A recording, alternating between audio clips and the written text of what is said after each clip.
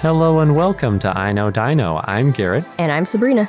And today in our 454th episode... Yes, if we sound a little congested, it's because we have COVID. Yes, so we're doing something a little bit different than what we would normally do, meaning we're not recording a full new episode because it's hard.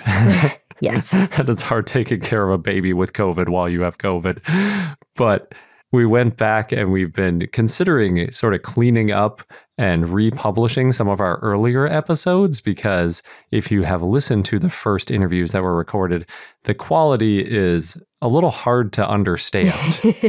Well, we definitely didn't have the right equipment yet, and we were still figuring out a lot of things. Yeah, back then, I think we were using Sabrina's laptop, and it was like the speakers of the laptop into the microphone on the laptop was the recording strategy we were doing. Yeah. Not recommended, but we have learned a lot about how to master and edit and repair audio so we can make it sound a lot better now and hopefully intelligible even.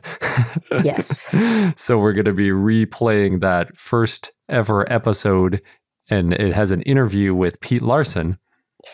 Yes, and we've learned a lot, not just when it comes to equipment, but also, when and where to do a recording. For example, when I was interviewing Pete, I remember we were in our apartment and I think somebody like above us flushed a toilet in the middle of it. And I remember like wincing, like, oh, I hope that doesn't make it into the recording, which I don't know if it did.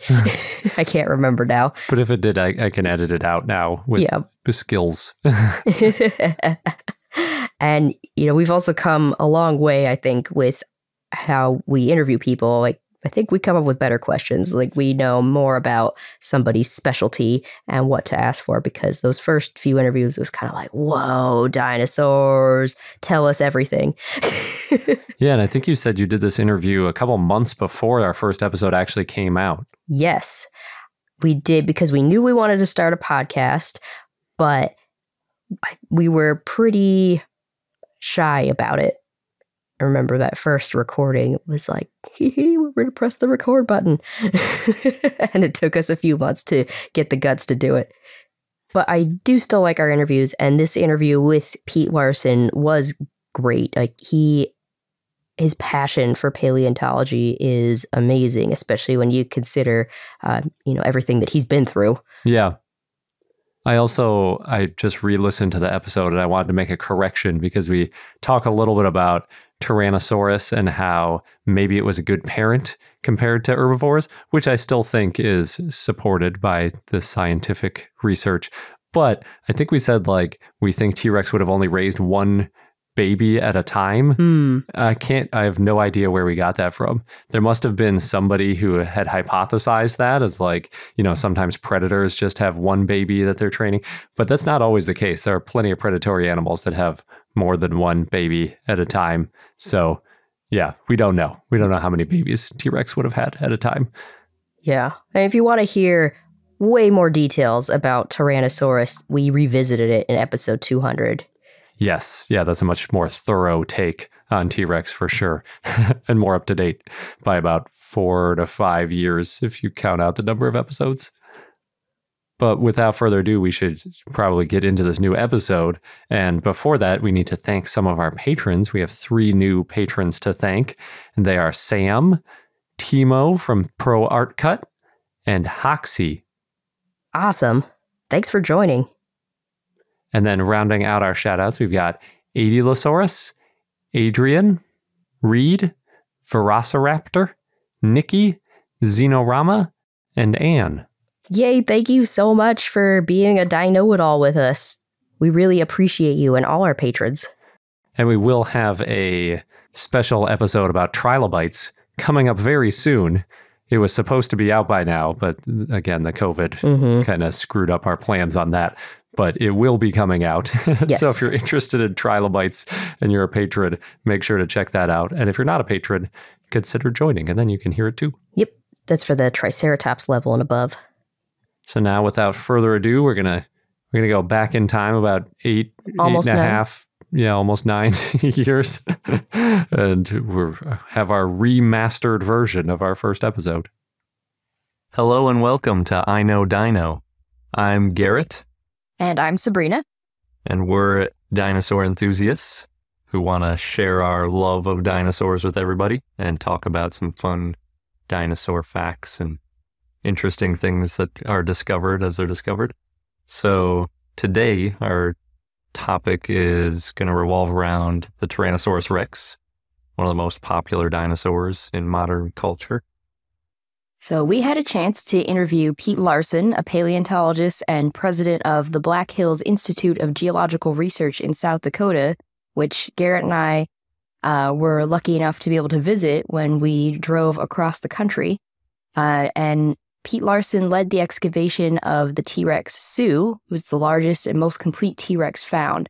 The interesting thing about the Black Hills Institute, when we were driving through South Dakota, it was actually during the Sturgis motorcycle rally, and we had to park several blocks away from this place. And you're walking down the street and you're looking for a museum.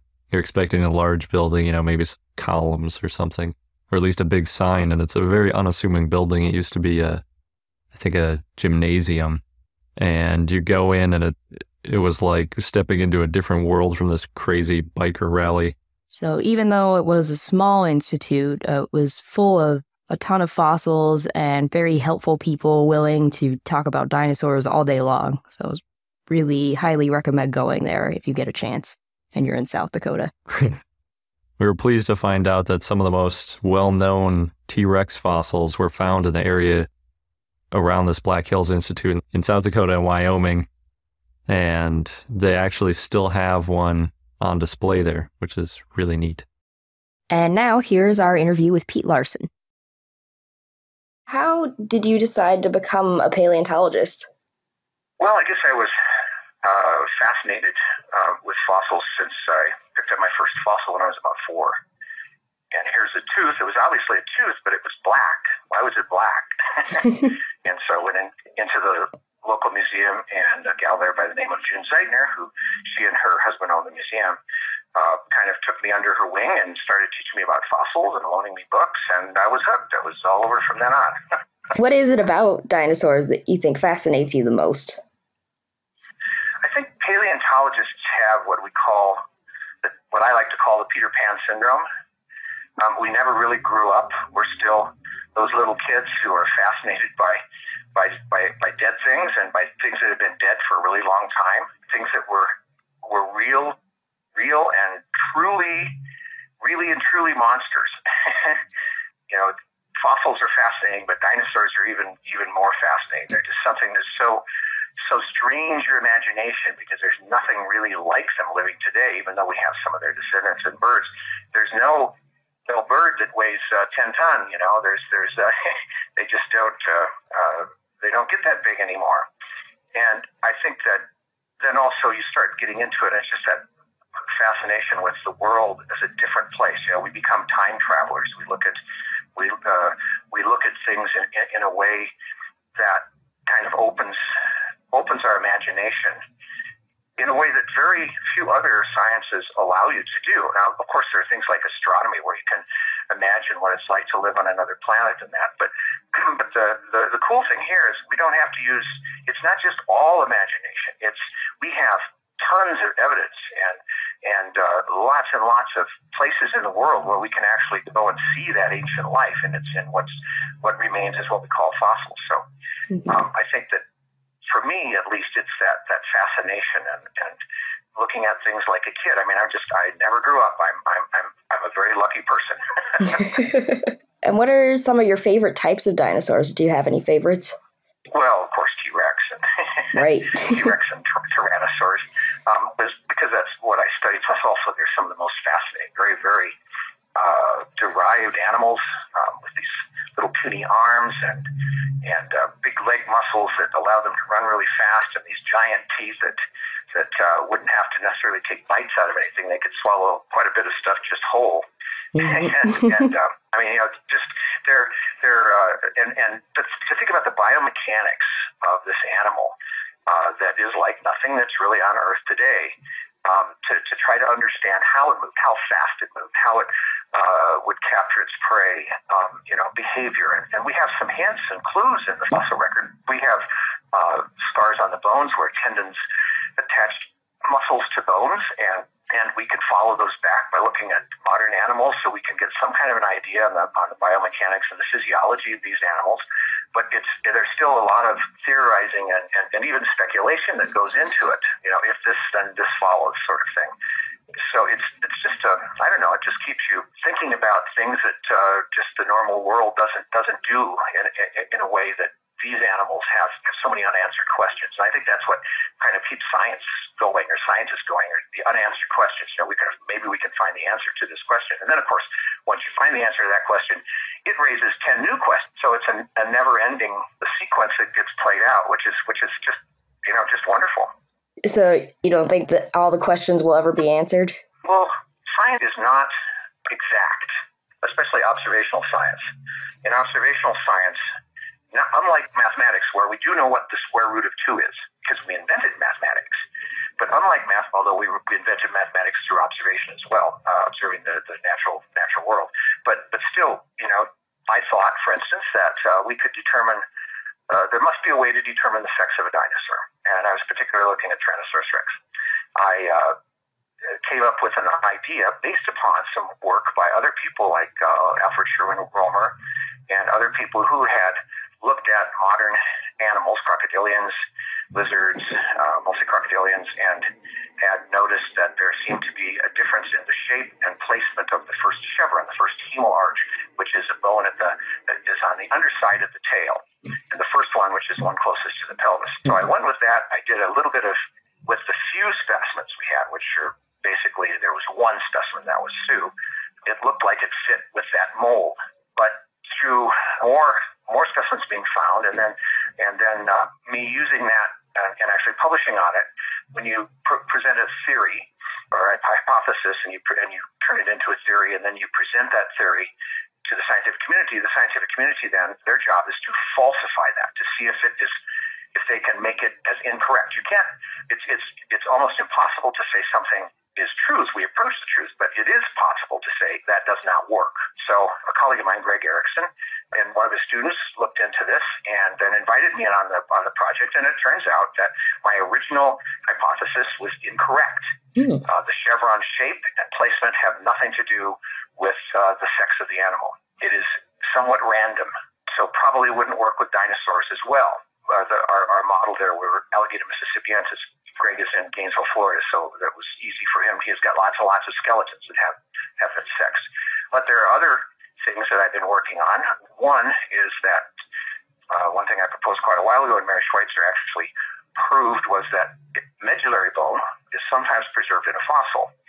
Medullary bone is present in today's birds only in females and only during ovulation. It is bone that is deposited in a very loose network within the medullary cavities of things like the femurs of birds. That bone, the bird uses that when it's creating the eggshells. Eggshells are calcium carbonate, so it takes, and bone is hydroxylapatite. It's a good source of calcium. So she was actually able to find a specimen of Tyrannosaurus rex, interestingly enough, that had medullary bone within the cavity of the femur that matched with medullary bone in extant birds. And she proved that one was female. And then from there, I've used that information I've used that information to progress another part of my hypothesis, which was that that meat-eating dinosaurs we call theropods, and their living relatives, birds, have similarities. Many birds have, you can actually weigh an adult bird and find out what sex it is. It's called sexual size dimorphism. Now, that sexual size dimorphism may be in the case of something like an ostrich, where the male is larger than the female, or they do the same thing. Or it may be, as in the case of ancillae forms, which are ducks and geese, and almost all birds of prey. It turns out that the female is the heavier and the larger of the dinosaurs. And my speculation was that, like birds of prey, theropods, probably that the female was this more robust form. To test this, I measured the length and circumference of the femur, plotted it on a graph so that one axis is the length of the femur, one axis is the circumference of the femur. And T-Rex and a number of other, at least Tyrannosaur theropods, plot out in two divergent lines. So as the animal reaches maturity, they go into two different lines where you have one that has the femurs increase at about the same length, but one gets a much bigger girth. And my hypothesis is that that one with the bigger girth was the female. And when I plot the specimen that Mary Schweitzer was able to show had medullary bone, it plotted in with the more robust forms, the bigger ones. So the biggest, my theory from that then is that the biggest and baddest of all T-Rexes were females. And so I sort of show you the line of reasoning that goes in. And so the way to falsify that then is to find one with medullary bone that's in the glacial group. There's other circumstantial evidence that makes me believe that too, including the types of injuries to the tails of Tyrannosaurs. The robust forms always seem to have injuries right at the base of the tail, which is possible during copulation because these are big animals, that there could be ligament tears, there could be broken bones, there could be a number of different things can happen. So that also fits in with that pattern. And there's a couple of other things that are a little bit more detailed that also fit in with that pattern. I'm going to cut in here real quickly, but I think Sabrina is doing a fantastic job for the first ever interview. Oh, thank you. I think the experience as a journalist for all those years really paid off for our early interviews. But yeah, we're going to take a quick ad break. When we get back, Pete is going to tell us about his thoughts on T-Rex being a scavenger versus a predator. Yeah, I have a few questions about T-Rex since you're a T-Rex expert. So I've read a few different things. Some people think T-Rex was more of a scavenger and others think it was more of a predator. Well, they're both right. Large-bodied carnivores are, for the most part, there are very few obligate predators. Most of them will scavenge. If you got a free meal, there's no sense risking. Whenever time you're hunting something, you're taking a big risk of injury and a big risk of not being able to be successful in your hunt. So things like lions, hyenas, bears, dogs, wolves, that whole group, all birds of prey, and which includes also, of course, vultures, and have been. Anyway, they're actually grouped with storks, many other birds also scavenge, who would actually hunt as well. The reason I think that we have good evidence to support that they did hunt, we have specimens that got away, a number of duck-billed dinosaurs and a number of triceratops that show healed injuries that could have only been inflicted by a Tyrannosaurus rex, including a relatively recent specimen which Robert DePalma, myself, and others described recently, I think it was in +1, where there was two duck-billed tail vertebrae that had fused together, and within that fusion, there was a broken-off T-Rex tooth. That only could have gotten in it when the animal was alive because that injury was healed. It got away. And unless somebody walked up to it, as Jack Horner suggested, well, a T-Rex probably just walked up to it, thought it was dead, but it was actually asleep, and it bit it and it ran away. Unless you have some rather silly explanation for that. And there's multiple evidence. That's the one we actually have a T-Rex tooth embedded in, but there's other multiple evidence of injuries, healed injuries that seem very clear they were inflicted by the bite of a Tyrannosaurus rex. So there's another bit of evidence. There are no large-bodied obligate scavengers existing today. Why would we think there would be some in the past? Okay. There are only a certain number of niches, biological niches that can be filled.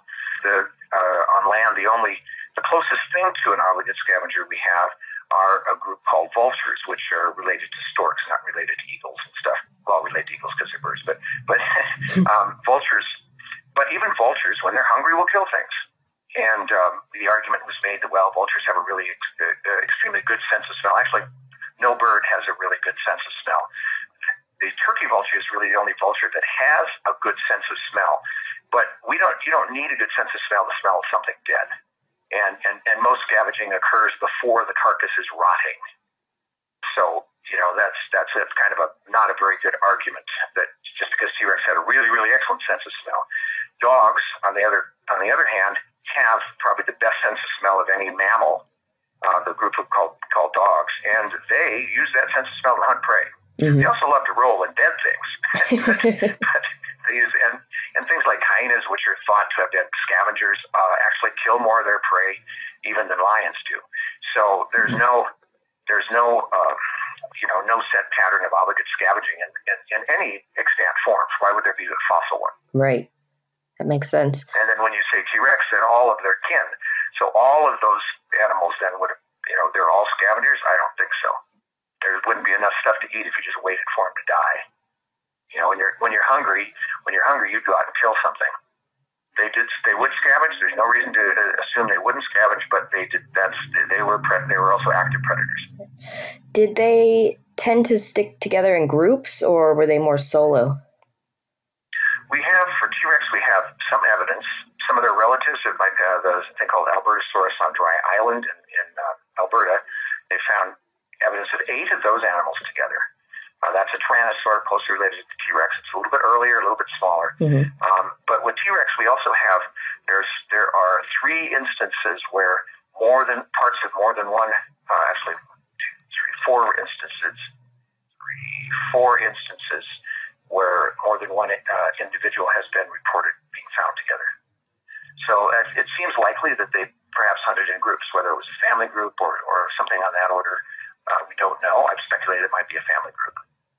Okay. So smaller groups, so not big groups. And other evidence for other tyrannosaurs like Nanotyrannus, we find sites where there are 30 or more Nanotyrannus teeth at one kill site, one feeding site, and one animal couldn't lose 30 teeth in one feeding.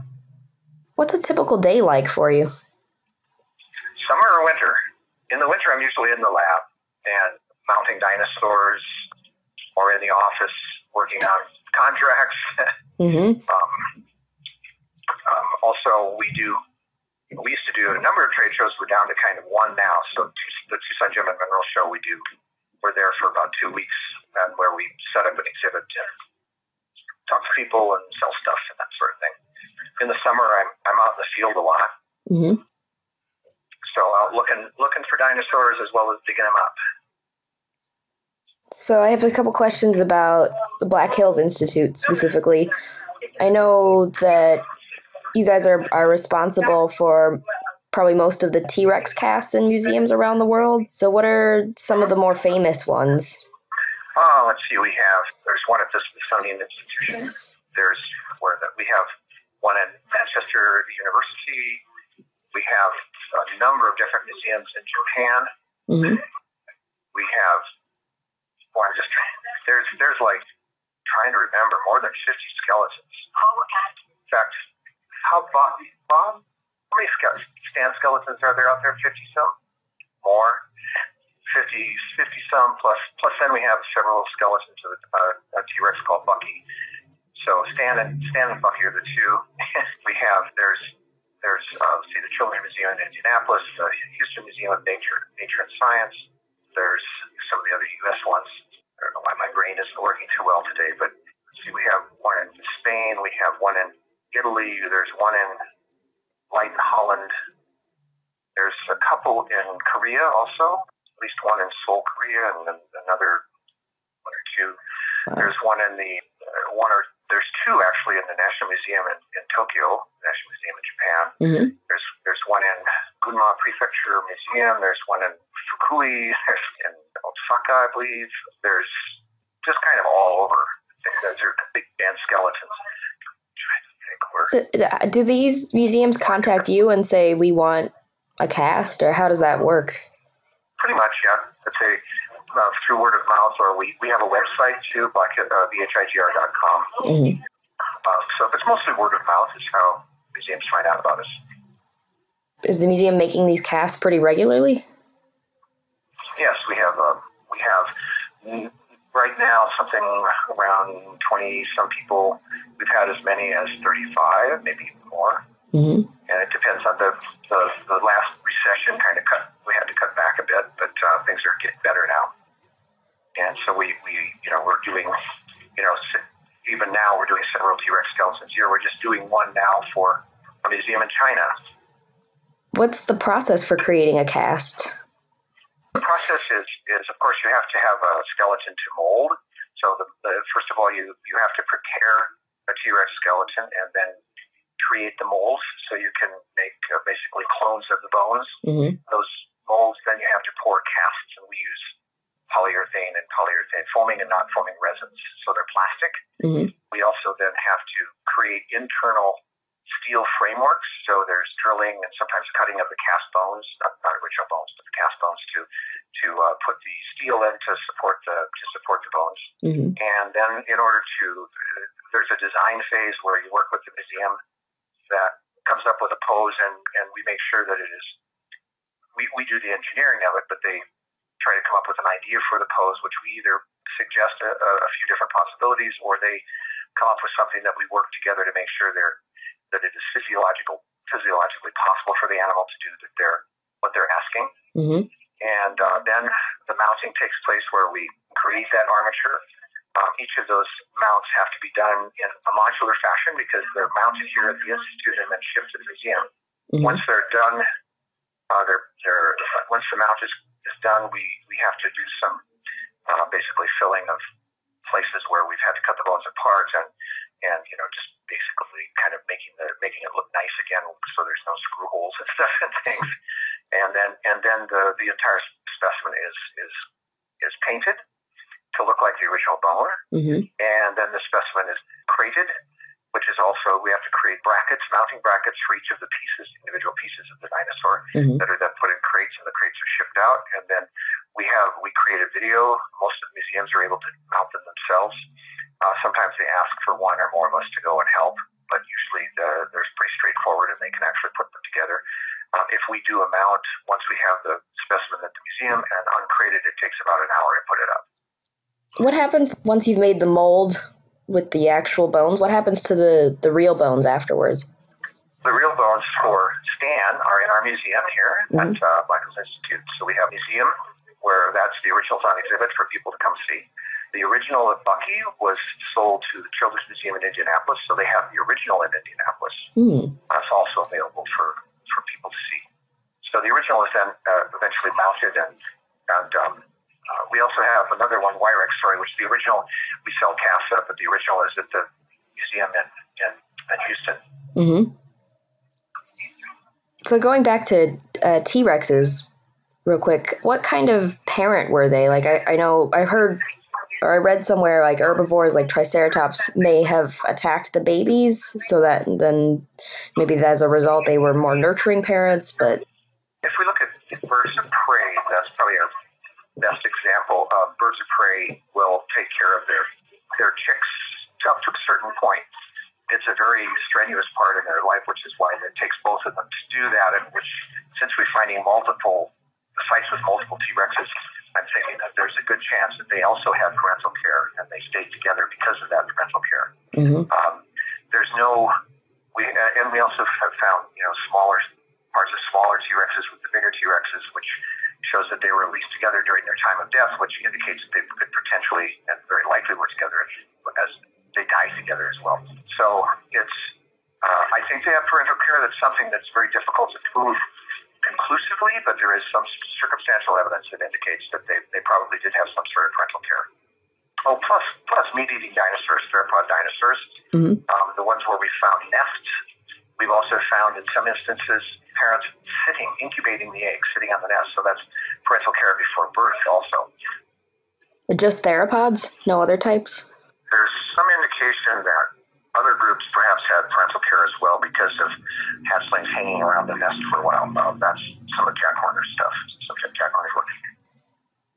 How do you feel about movies that feature dinosaurs in like Jurassic Park? And is there a lot of stuff that's kind of inconsistent with what science has found to be true? Well, in movies are movies.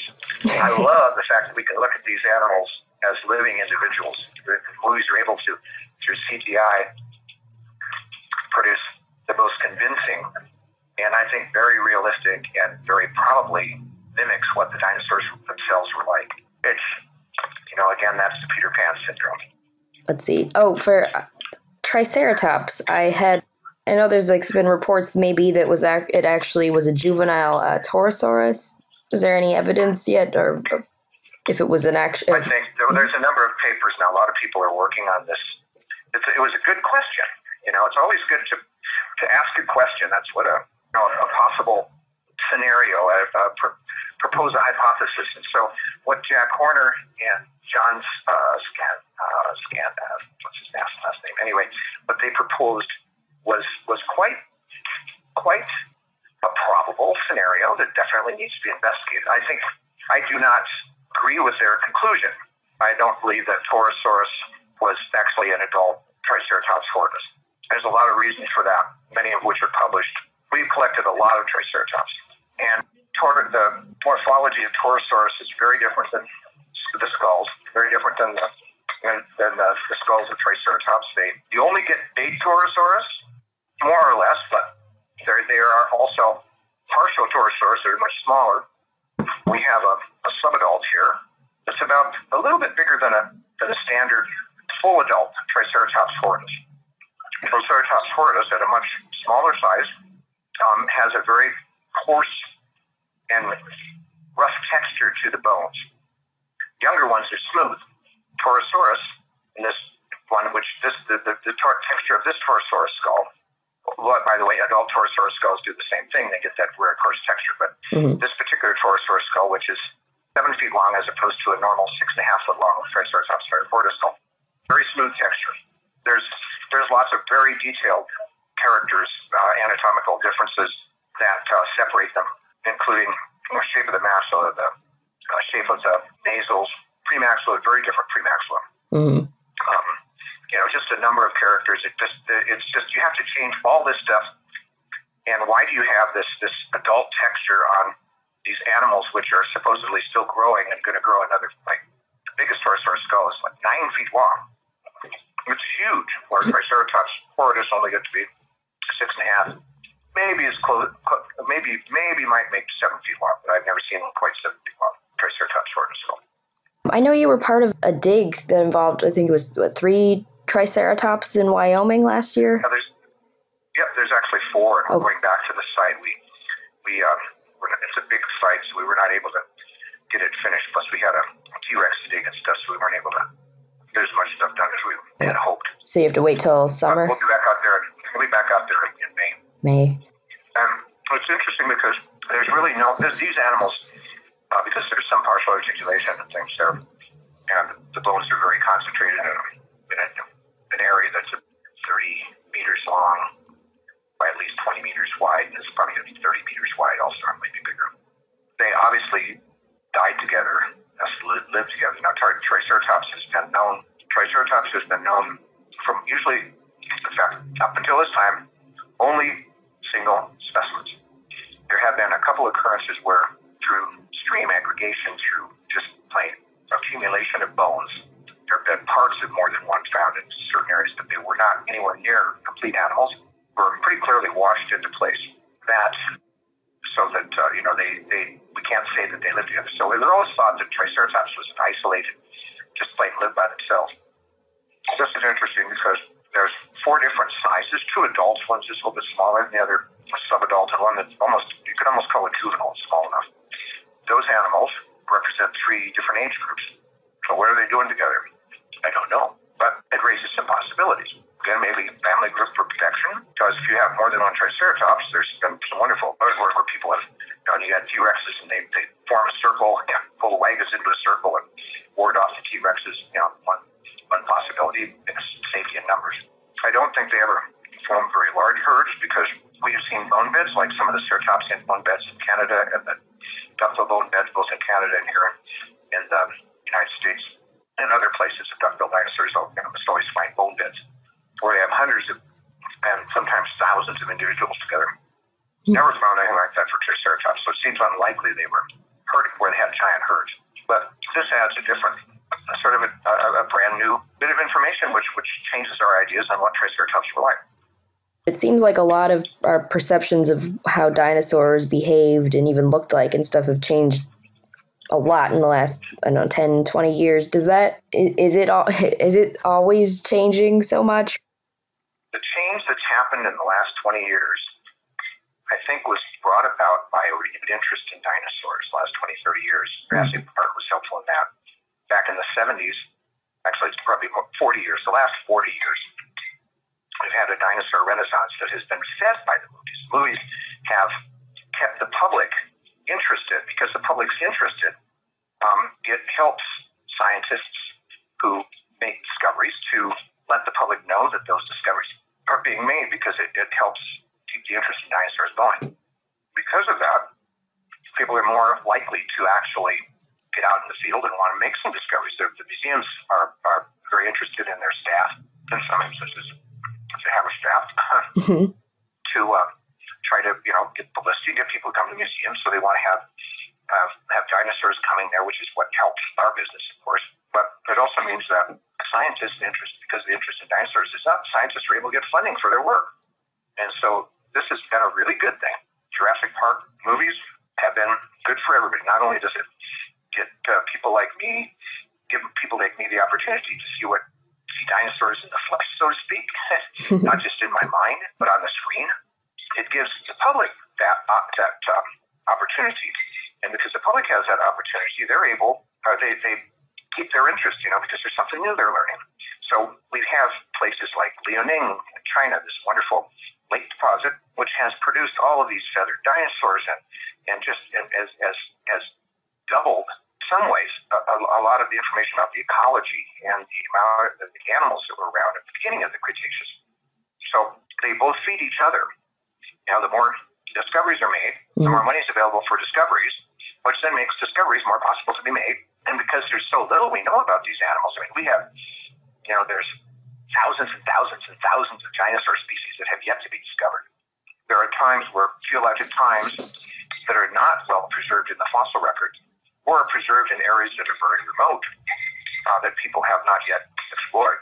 So, everybody paleontologist wants to be making discoveries to help justify their existence, to help bring in funding, and to help so they can go back in the field again. So all of this is not just self-serving, it's self-feeding, and it is self-perpetuating. It is something that allows this business of finding dinosaurs and describing dinosaurs and putting dinosaurs in museums. It helps to fund that. So what is a typical dinosaur dig like? Not like in Jurassic Park. So typically you're camping out because not only because it's nice to just get out and camp out, but you're camping out because you're away from town. You're out in the boonies. You're out where on the badlands, out where the ground is eroding. You're in the west, generally, or in a country like Mongolia. You have to take all your stuff with you. You can maybe make a trip into town once in a while, but you can't go in every night and stay in a hotel and have your dinner at a local restaurant. There's some people who do that, but it's expensive, and besides, it's much more fun just to be out in the field. So we to get up early. You may have to knock off for a few hours during the afternoon if it gets too hot, because out here in the west it can be in the summer easily over 100 degrees. We have bad storms that can come through.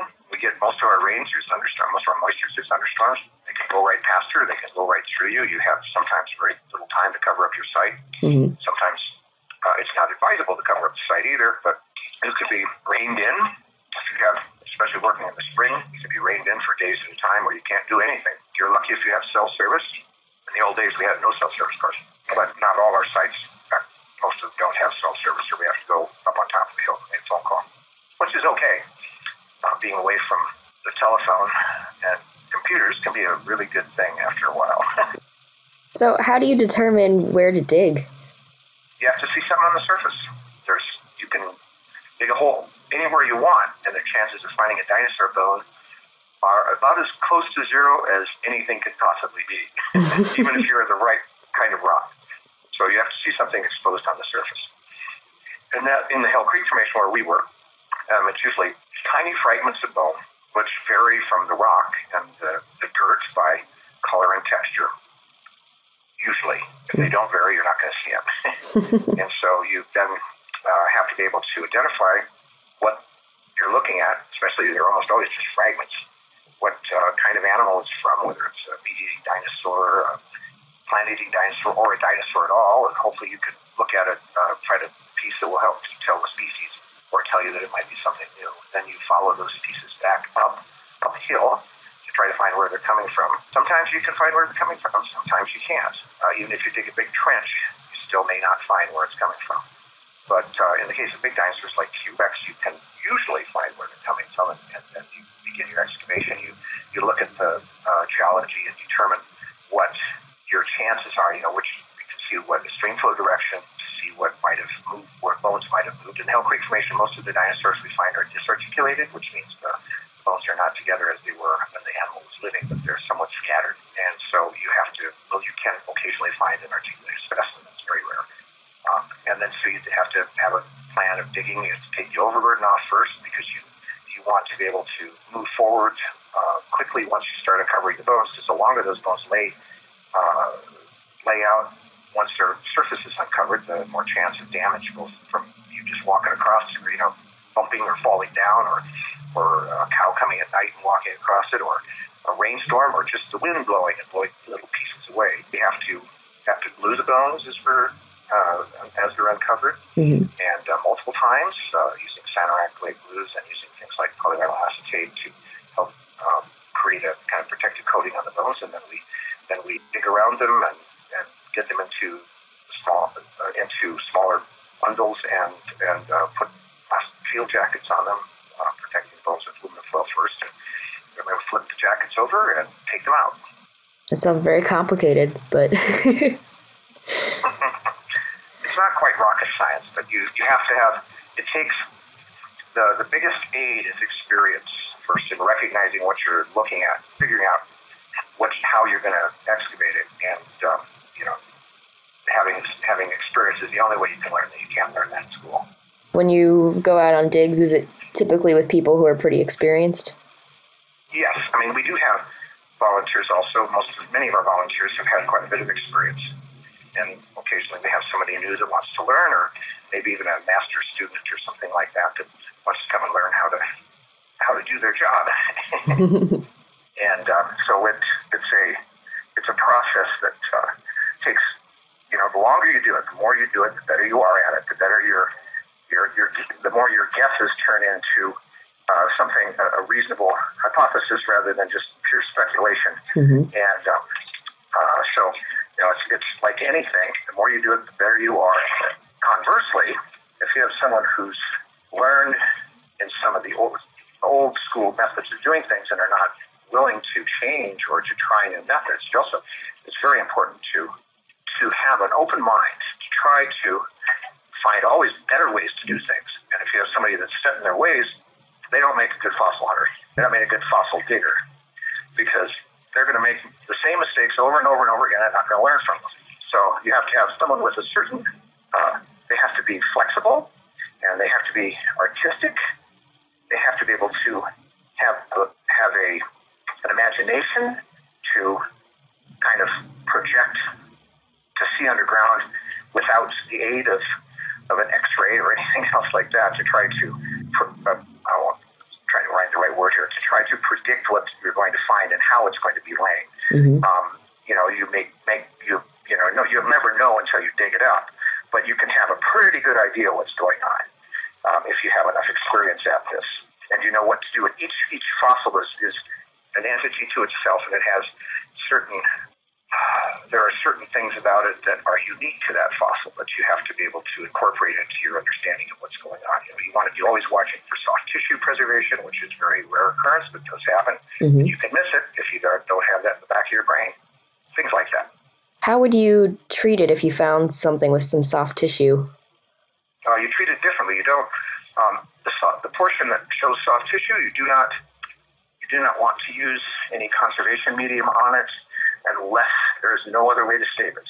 And if you're saving, you still, even if you have to use the conservation media on most of it to save it, you want to make sure that there are areas that you do not use that conservation media on it, because in order to study soft tissue, one of the things we need to do is we need to preserve the chemistry of that.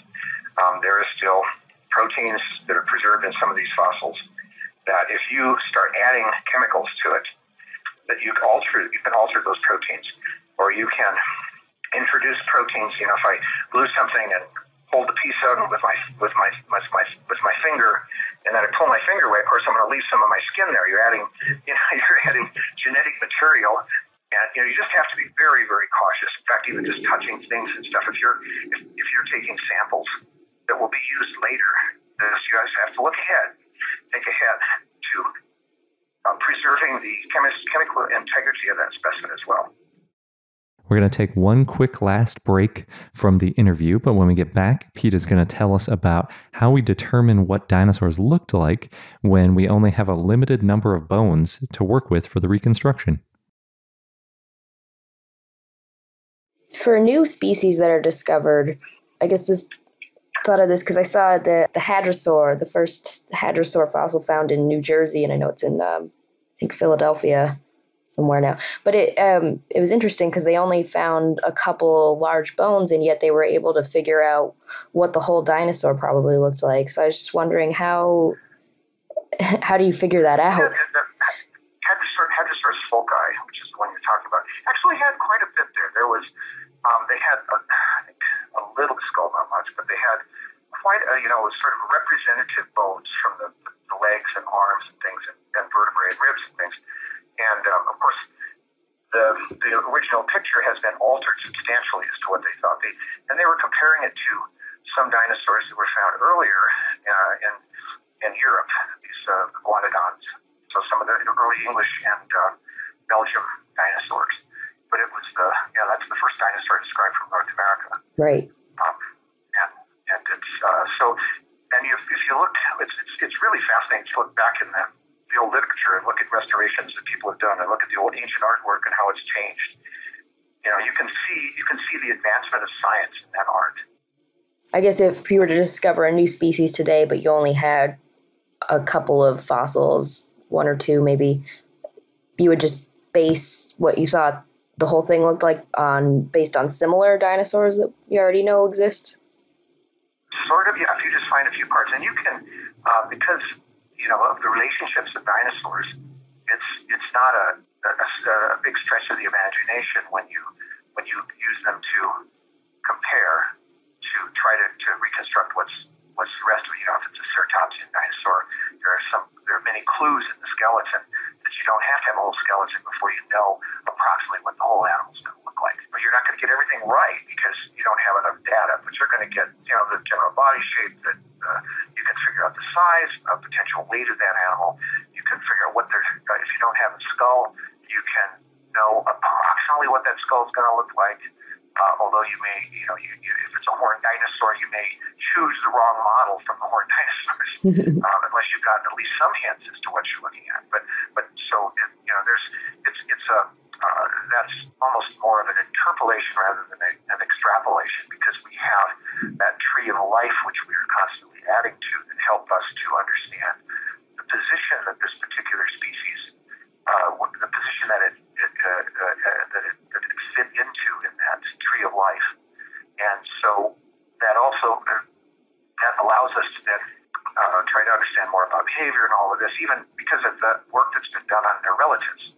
So there's a lot that can be done even with very fragmentary fossils.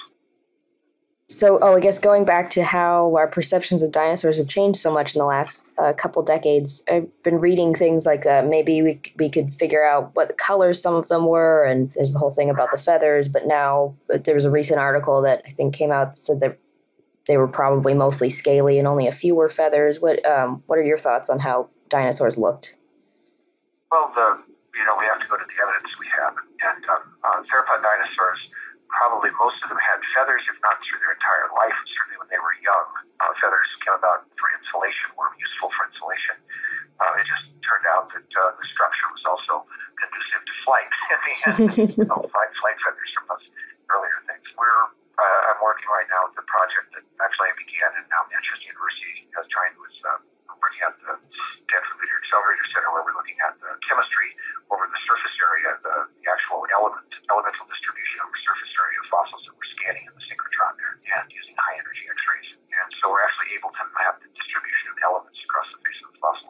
This has allowed us to do and publish on color of feathers and color in skin in certain instances, and prove that the textures or what am I trying to say, what we see in terms of three-dimensionality of the fossils in the microscopic level, where it appeared that you eumelanin and pheromelinin were preserved, but they looked like modern pheromelinin and eumelanin, but we were able to prove that they actually are. And so that actually, in addition to the work that we have done on colors just using this, it also then bolsters work by other scientists who are working on that same thing. Now, Ornithischian dinosaurs and Cirrus dinosaurs are quite separated from each other, and so the only instance we have of any of the Ornithischians having something that might resemble feathers is a specimen of Psittacosaurus from China. That Psittacosaurus is a relative of the Ceratopsian dinosaurs, so it's related to Triceratops.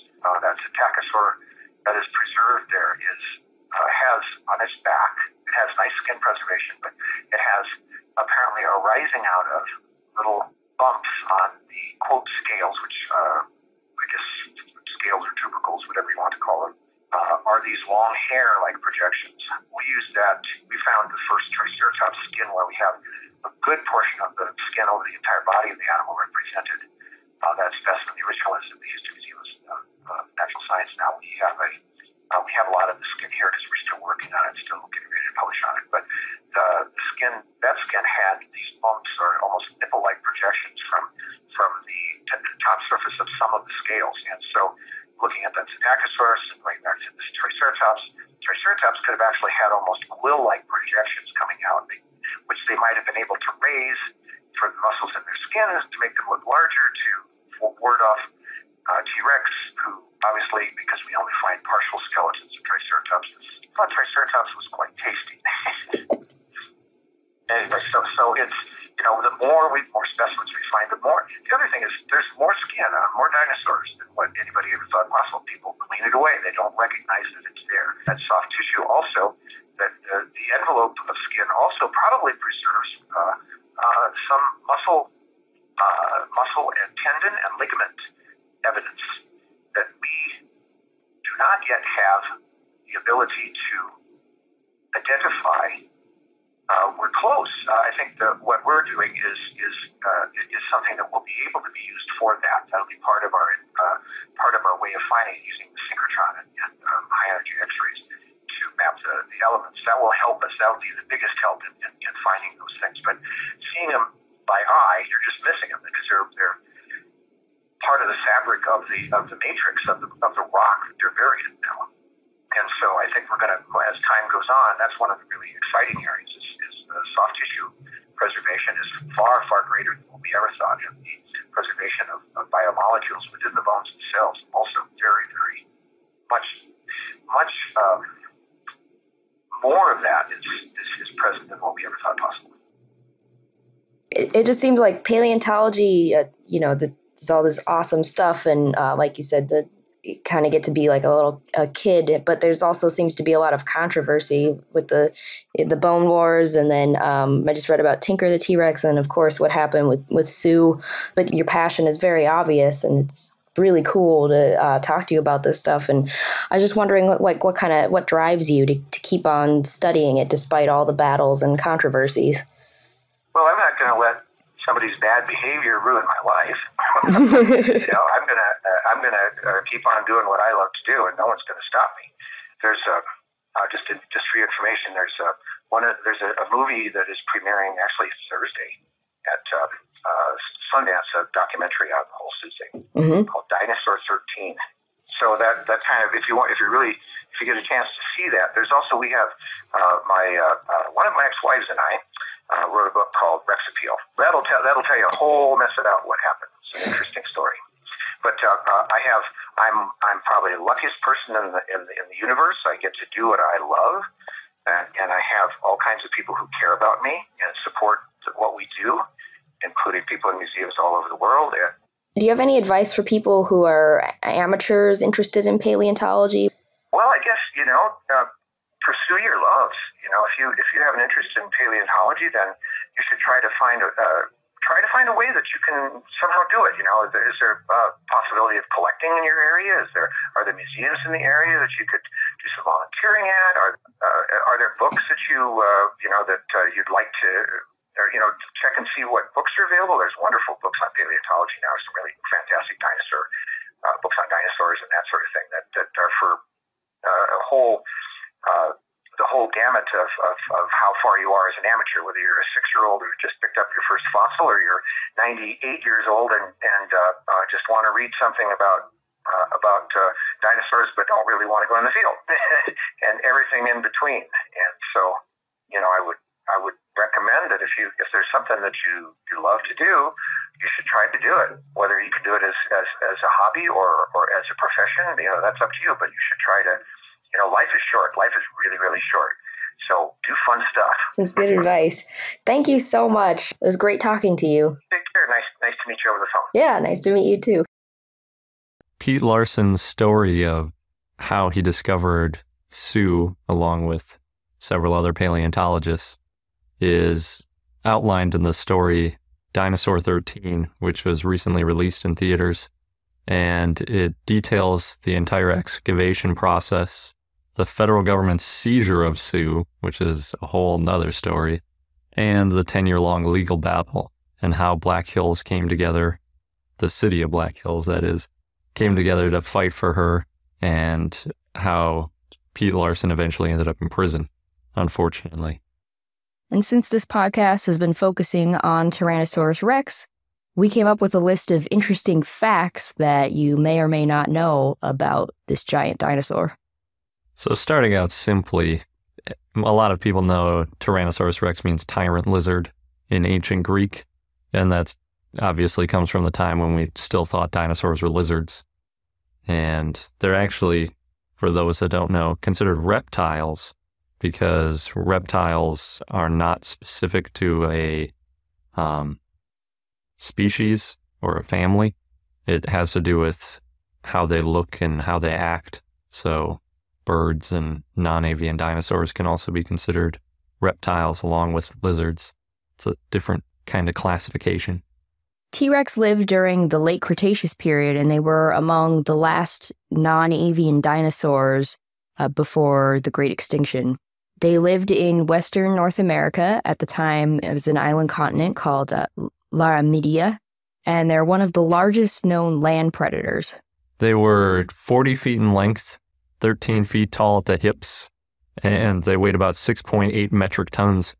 As Pete Larson mentioned in the interview, a lot of scientists now think that it was a predator and a scavenger, because if we look at modern animals, you'll see that the real big predators don't necessarily have to hunt for their food. If something smaller kills it and they just want to go eat it, they can just come up and take it, which takes a lot less energy than trying to go out and hunt for all your food. If you're big and scary, you can just take it from the little guys. So that's probably what T-Rex did. It wouldn't have made a lot of sense for him to do all the hunting by himself. I don't know, I'm saying he.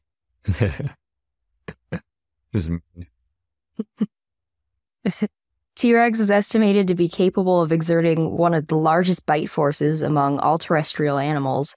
Scientists used to think T-Rex walked upright and dragged its tail, looking like a living tripod.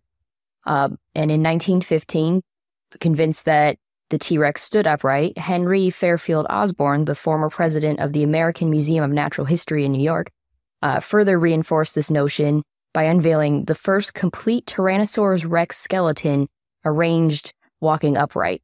And it stood in this upright pose for 77 years until it was finally dismantled in 1992 and put in the correct position. I always think of Barney and some of these other cartoony dinosaurs when they talk about how T-Rex didn't actually stand upright. And you'll still see depictions of this by people that don't understand dinosaurs with their upright position. But when you take a closer look at the hips of the T-Rex, you can tell that it was set up for walking with its body parallel to the ground, which is much more efficient. And on top of that, the massive length of the T-Rex, like we mentioned, 40 feet in length, if it's standing upright, the heart has to pump much harder to get the blood up to its head, and other things make it more difficult to stand upright. So standing parallel to the ground is really the way to go. So in the Jurassic Park movies, they've got it right, the way they depicted how T-Rex stood with its tail off the ground. But one thing that they got wrong was that the T-Rex would definitely have been able to see you even if you stood still. Yeah, T-Rex had a large part of its brain dedicated to vision, and it had excellent binocular vision. both of its eyes face forward on front of its head. So the notion that it used smell like it did in the movie to find people or could only see them if they were moving is just for cinematic effect, really. T-Rex shared the heightened sensory abilities of Coelurosauria, heightened relative rapid and coordinated eye and head movements, as well as an enhanced ability to sense low-frequency sounds that would allow a Tyrannosaurus to track prey movements from long distances. They did have an enhanced sense of smell, may have been comparable to modern vultures, which use scent to track carcasses for scavenging. And research on the olfactory bulbs shown that Tyrannosaurus rex had the most highly developed sense of smell of 21 sampled non-avian dinosaur species. One very interesting thing to me is how predators versus herbivores would raise their young. There's a lot of evidence to show that herbivores kind of raise their young the way sea turtles did, if you've ever seen those videos, where they lay a bunch of eggs and they kind of run away. Not quite that severe, but once they're hatched, they're pretty much on their own. It's kind of a numbers game where you try to have as many kids as possible, hoping that the species continues. So Tyrannosaurus rex, there's a lot of evidence to show that they would raise just one young, teach them everything they knew about how to hunt, and raise them from a young age up until they could hunt on their own. And they had to protect their young as well from herbivores and other animals that would see them as a threat and want to kill them off. So in a really weird way, T-Rex was a much more nurturing parent than a lot of herbivores would have been at the time. So going along with their nurturing parenting behavior, they also may have fought in packs or hunted in packs. Obviously, those kind of go hand in hand. If you know how to raise your young and interact with other generations, you might as well work together to make things easier for you in a hunt. And T-Rex probably also had feathers, at least on parts of its body. Yeah, when we were in Dinosaur National Monument, which is this really neat museum that spans the Colorado-Utah border, they have a couple points where they talk about dinosaurs with feathers, and I'd like to imagine the T-Rex being covered in black feathers and looking like a giant evil raven or something like that. And I could imagine that being much more terrifying if it could ruffle its feathers and look that much bigger than if it was just a scaly green creature. That would be terrifying. And the fun fact of the day is the time between when a Stegosaurus roamed the earth and when a T-Rex roamed the earth is actually longer between when the T-Rex roamed the earth and today.